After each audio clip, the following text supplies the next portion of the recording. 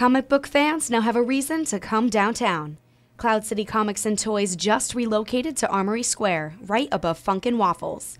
Owner Jeff Watkins says he has had a passion for comics since he was a child. Star Wars was the first movie I ever saw, and I just knew right then and there that was going to be what I did for the rest of my life. This is the third move for the store that first opened its doors nearly a decade ago. Watkins says he was looking to relocate and saw the bustling downtown as the perfect opportunity. Downtown is really emerging. I'm seeing a demand for retail in downtown, and I'm definitely seeing a lot of my client base seeing the advantage of a centralized location. Now, if you take a look at the strip of businesses behind me, you'll see mostly bars and restaurants. But Cloud City Comics is hoping to bring something different and something a little super to the downtown Syracuse community.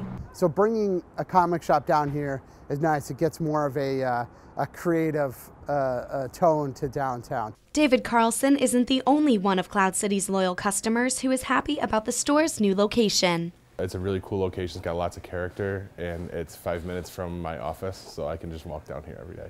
A ribbon-cutting ceremony for the store's new location is going on tomorrow morning, officially welcoming Cloud City to its new home in Armory Square. Sarah Bonadies, NCC News.